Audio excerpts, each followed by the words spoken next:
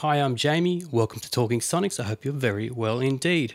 Well, in the early 1980s, things changed from transformer-based, large, hard copper wiring input mic preamps for recording, and transformers gave way to the transistor, these micro ICs or integrated circuits. Tiny chipset that could replace big, heavy transformers, expensive transformers, was a bit of a revolution in the music electronic industry.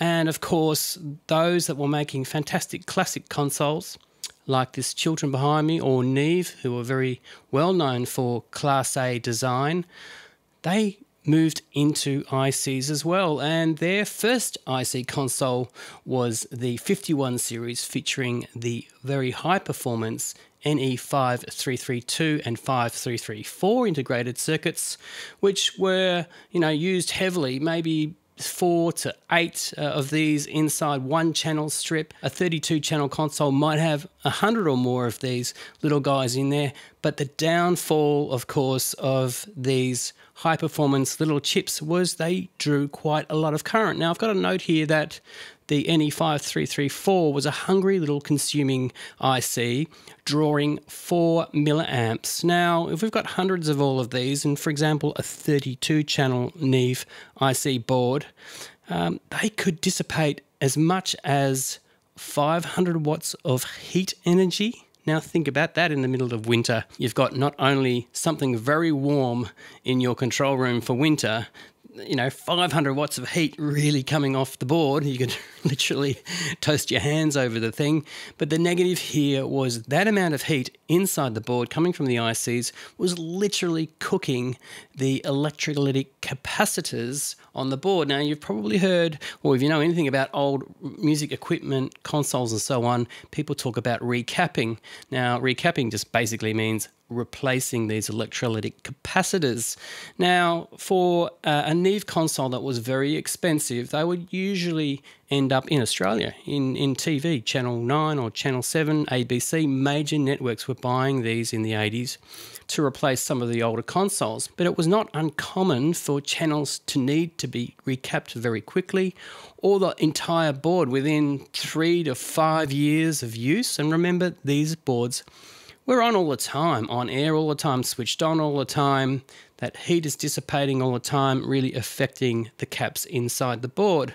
Now, you might have a dream of finding an old Neve console, like a 51 series, maybe in disrepair, or maybe if you've got a pile of cash anywhere from $60,000 and up, one that's has been recapped, you might be able to find one. There's not a lot of them around, maybe only a couple in Australia, and I know a few people that have got these. I did contact them for the idea of doing some A/B testing with a console like this Studiomaster next to me, but they were in such bad condition that they were decommissioned, all in pieces, and no one was using these things. So really, from a maintenance perspective and cost perspective, an old Neve is a huge nightmare, particularly for the small home studio. Now, is there an alternative? Well, yes, I think there can be. Something that sounds rich and warm and uses different ICs. Now, I've got next to me a Studiomaster 16:4 desk. This was developed in 1978, released to the market in 79 and the 80s, and it uses a similar high-performance IC to the NE334, which is a UA741CP op-amp. But the difference here is that the op-amps in this little desk dissipate much less heat. And combined, I think I counted about 72 ICs in this desk, and it dissipates around 35 watts. So if you think about much less heat going on inside here, well, those electrolytic capacitors are not having much of a hard time at all, are they? Do they need to be recapping? Well, I've had a look inside this guy, and even though it's old, it looks in pristine first class condition, which is fantastic. It also sounds great. Now, before you start yelling at me saying, no, Jamie, that is not a Neve desk, it won't be anything like a Neve desk, I will say this. No, it's not a Neve desk. It's never going to be a Neve desk. These things, you can probably pick them up for around $1,500 to $2,000, somewhere in that vicinity, if they're in pristine working condition. If they're scratched, broken, in disrepair, probably much less. Now, this guy doesn't have the headroom of a Neve desk. It doesn't have transformer inputs, but what it does have, it has in spades, and that's character. It also has incredibly sweet warm EQs, and look, it's got sweepable high frequencies, it's got sweepable lows, it's got fantastic shelving highs, and lots of sends. It's very versatile. We've got 2 sends, a foldback send, a lot of busing capabilities going on here, lots of switching capabilities, so it's really fun and a great desk to route for home recording. Fantastic EQ, and this is really why I love this thing. I mean, silky, airy top end. The low end will go all the way down below 30 hertz, so you can certainly boost some subsonics. They're very high bandwidth channels. And I've just done a comparison with the Class A Chiltern behind me with this microphone plugged in to this guy, and wow, it sounds great. So what I'm going to do next for you is let's really have an A/B test. So I'm going to say into this microphone, testing 1 2 3, this is the Chiltern QM3. Okay, so now I'm in the Studiomaster. This is the Studiomaster. Test 1 2 3. Studiomaster flat, no EQ. Previously was the Chiltern flat with no EQ. So very similar with this old Sennheiser. Lovely microphone into a great preamp. Let's have a little closer look now at the EQ section. Okay, I've got the Sennheiser in my hand now, and I'm going to just boost that top end. That's a 10 to 12. Hey.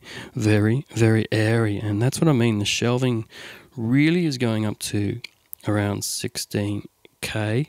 Hey. Check 1 2, check 1 2, check 1 2. Hey.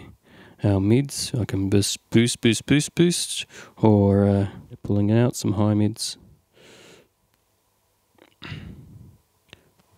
This is boosting around 400 hertz, 400, sweeping through to a 1K boost there, 7K boost there. Lovely airy stuff. I could pull out, say, 4K there and boost some high. They really might be great for an overhead. I'm just going to flatten that again, maybe add the air there. Bottom end, 300 hertz there, 300, 200, 100. So getting quite thick. And we go down to 40 hertz there. So flat, boom, 1 2, check 1 2. Hey. So very warm. If I was working on a snare drum, I might push some top end, some 4K bite, 100 hertz there, like that. So as you can see, a very, very manageable and sweet sounding EQ section there. So what did you think of the Studiomaster 16:4 console? A really fantastic, workable little desk, lightweight, sounds beautiful, those EQs. Next step for this guy is to really put it through its paces. I'm going to get my band in here. We're going to record a classic song. You might know this one, and really see what it can do on drums, bass, synthesizer, guitars. Record everything through this guy, produce a track, and you can be the judge in terms of really, does this have that early 80s sound? Does it have the richness, the fullness similar to Neve? Is this little IC console a gem? I think it is, but you be the judge. Check it out in the following video. Thanks for joining me on Talking Sonics. I hope to see you soon.